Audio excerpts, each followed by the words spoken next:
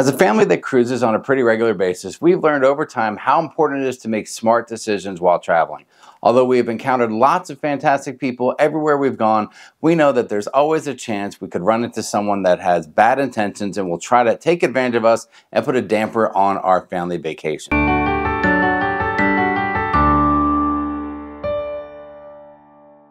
Hi everyone, I'm Jamie from Sharonatsea Travel. Most of our family travel involves going on cruises, but even though we may feel pretty safe on the cruise ship, we still have to travel to and from the cruise port, and we still love to go out and explore the different places our ship stops at during our cruise. Safety awareness should always be a top priority when you travel, and today I'm going to share a number of things you can do to minimize your risk and maximize your fun the next time you're traveling. First, let's just talk about something as simple as being aware of your surroundings. When visiting a new place, you can get caught up in the sights and sounds around you and get lost in the moment. But try to remember these simple things. Lose the earbuds. So many people, especially the kids, walk around with earbuds, often listening to music. Take those earbuds out when you're sightseeing. You always want to hear what's going on around you, and if you're busy rocking out, you may lose your focus and miss hearing important things like vehicles approaching and directions and communication from others in your group. Pay attention to where you are. Take note of the street signs, building names, and visual identifiers in case you get lost and need a point of reference. Also, use Google Maps with preloaded addresses of destinations. This was a lifesaver for us in Europe. And if you need to ask for directions, try to go into a building or local business to ask instead of asking a stranger on the street. The person in the fixed location is less likely to steer you in the wrong direction. Make sure you have your travel insurance information with you in the event you have an accident or injury while out exploring, and that more than one person in your group knows what to do in the event of an emergency. And if you're on a cruise, make sure you know how to contact the ship if you need to. The cruise line will supply important phone numbers to know while you're in port. Of course, if something doesn't feel right, go with your gut and head the other way. Dark alleys, unsavory groups of people, an unknown shortcut. Don't take any unnecessary risks when it comes to the safety of yourself and your family. Traveling where there might be a language barrier, be prepared with Google Translate or at least a few phrases that can help you get where you need to go. Carry a business card for your hotel to make sure a taxi or Uber driver knows where they're heading so there is no confusion. Speaking of ride shares, here are a few things to remember. Always keep your personal bags on your lap. You know, the ones with the money and your travel documents in it. Don't let that bag out of your sight. Also, do not fully exit the vehicle before your driver does. Take that time to do a quick search inside for anything that got left behind, like purses or phones. Also, always watch all your bags get loaded and check that everything got unloaded to make sure nothing gets forgotten. Quick story for you guys. One of the first cruises many years ago that we took, we all hopped into a taxi while the bags were being loaded by the driver. We left the Port of Miami cruise port and went to the Fort Lauderdale airport, which is like 40 minutes away. When we got there, we realized that one bag was missing, and it was the one that had our cameras and souvenirs from the cruise. Luckily, it was not an early flight, so I went back to the Miami cruise port, went into the cruise line office, and thank God our bag was there, in the lost and found with nothing missing. It was our first and last bag we ever lost track of. Also, don't take a ride from an Uber or Lyft driver that is off the clock. You have no repercussions if anything bad happens during that drive, and it is the equivalent of getting a ride from a stranger with a sticker on their vehicle.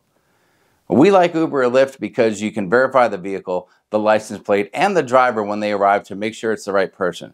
Finally, don't take the ride if it appears the driver is a friend of the driver. You know, just someone covering his or her shift. This is rare, but it can happen. Now, let's talk about cell phones. We all have them, we all carry them everywhere, including on our vacation. Our cell phones carry every bit of our private information on them, and the bad guys know this. So here are a few things you can do to secure the information on your phone. Make sure you have your lock screen set up. Sounds simple, but many people don't do this because it's an inconvenience to log in every time you want to use your cell phone. A locked screen is the first line of defense if your phone is lost or stolen. Use an RFID blocking bag, purse, or case for your phone.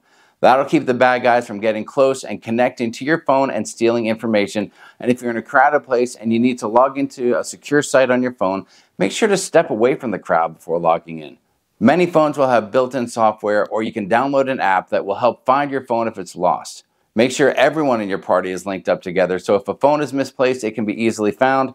Also, make sure someone or everyone in your group has an extra battery pack to recharge your phone in the event you need it and your power is low. If you only have your phone with you for your photos and videos, put it into airplane mode when you're off the ship so you can save battery life. Finally, many places will have public Wi-Fi access. This can be great to use your phone in an area where you don't have normal cell service, but make sure to be brief and log out of the Wi-Fi when done in case there's someone trying to access your phone through that public Wi-Fi.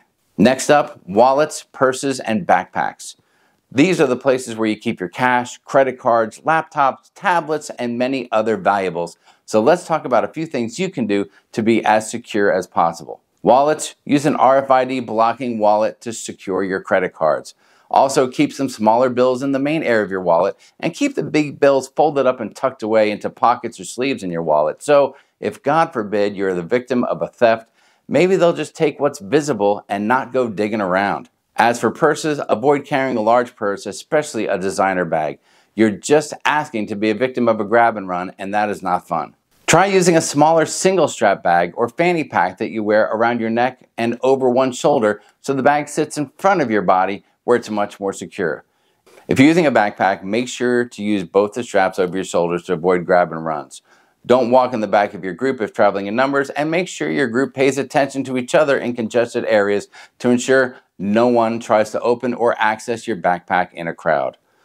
Also, and this may be obvious, but don't flash cash in public, and in the event you need an ATM, make sure it's a bank ATM and not just a random one on a street corner. Finally, if a wallet, purse, or bag goes missing, so does your identification, and that is not good. Think about saving a printout or have an emailed image that you can access just in case, and the same goes for your passport information as well. How about hotels and restaurants? If you travel to an unfamiliar area, use a reliable, established hotel chain so in the event of any issues, you have real methods of recourse to get things resolved. In your hotel room, keep valuables out of view from the hallway if your door's open. This will help avoid any crimes of opportunity if a bad guy passes by and sees you in your room. When you leave your hotel room, keep the TV on and put the Do Not Disturb sign on the door so no one really knows if you're in there or not. When in the room, make sure to use whatever extra locking mechanism is on the door for added security. If traveling alone, close the door all the way when you go to the vending area for snacks or ice so you don't have any uninvited guests in your room when you return. Restaurant and bar awareness is important as well. If you're at a bar, don't leave your drink unattended, or at least ask a friend to keep an eye on it if you step away for a moment. If you take some food to go, ask for the box so you can refill it yourself. Avoid letting them take your food away to box it up in the back. Sometimes street vendors will have delicious options for food and drinks. Just steer clear of anything that looks old or unsanitary. Also, make sure you pay with cash or a credit card and not your debit card. Do not forget a copy of the receipt as well, and don't leave the tip area of the receipt blank. We often use cash for tips instead of adding it to the bill.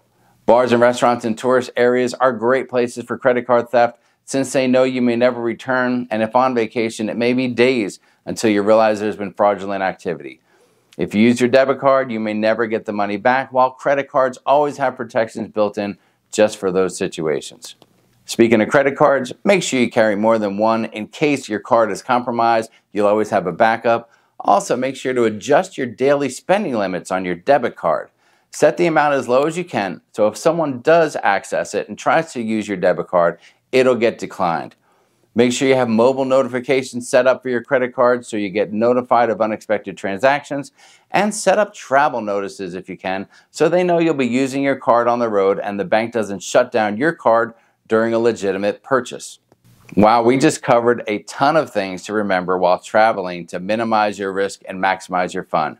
I'd actually recommend watching this video back a number of times and taking a few notes, and you should probably share it with everyone you know as well. They will definitely appreciate your concern for their travel safety. Also, you should probably subscribe to the channel so if you forget your notes, you can easily find this video to rewatch it again. And if you're going to subscribe, you might as well hit the like button and make sure notifications are on for when we put out more videos, right? I mean, it seems like the safe thing to do. Thanks so much for watching the video. I sure hope it really did provide you with some great travel tips, and we look forward to seeing you in the next video.